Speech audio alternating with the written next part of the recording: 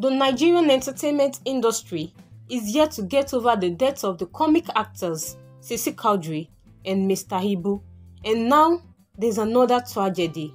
It's really sad. It's so sad.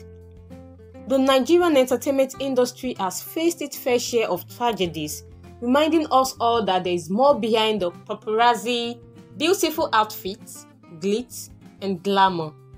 Hello viewers, you're highly welcome to my space. You know what we do here, right? It's all about entertainment, and today's content is not an exception. So guys, it's sadness in the air, and it really hurts to see yet another promising actor kick the bucket untimely. So here's the crux of the matter.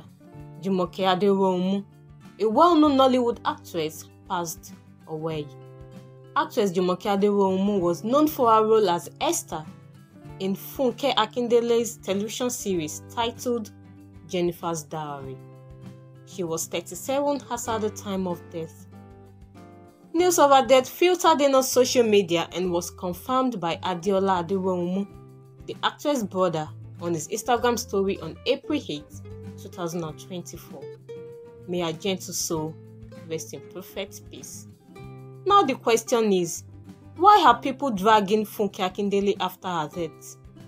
Apparently, Jumoke Aderounmu featured in Funke Akindele's Jenifa's Diary, and people think she should have done better. Help her financially and all. My 2 cents on this is that, first off, people need to realize that these celebrities have a life to live outside the social media. They also have families and friends to assist, so you all blaming her as just being entitled and ungrateful. How many of your rich uncles and aunties have helped you? Let's be factual here, let's be realistic. You all just love to sit behind your phone and talk, forgetting that these celebrities have emotions and blood running through their body. The fact that they put their lives out there in the public space doesn't give you all the audacity and effrontery to spill whatever. And dragging our innocent children into this mess is not even appropriate. It's so inappropriate. This lady has literally been through a lot of hardship. Her marriage crashed, she lost her parents, and in politics, she was pushed aside. Abi una vote for her? Ṣé dìbò fún ẹ sọ̀rọ̀ sókè? Ẹ wá ń pa àgbàlagbà lẹ́kún lórí internet. He that went as far as cursing her children out are insensitive, highly insensitive. Now there's another false information on the internet.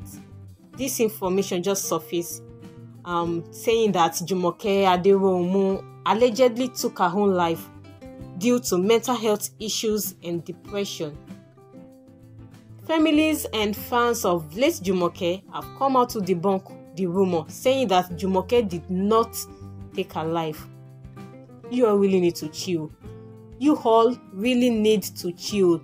Just let the Nigerian entertainment industry mourn in peace. Allow her families and friends and even fans mourn peacefully. I honestly want to hear your opinion regarding this matter. Please do well to drop your thoughts in the comment section.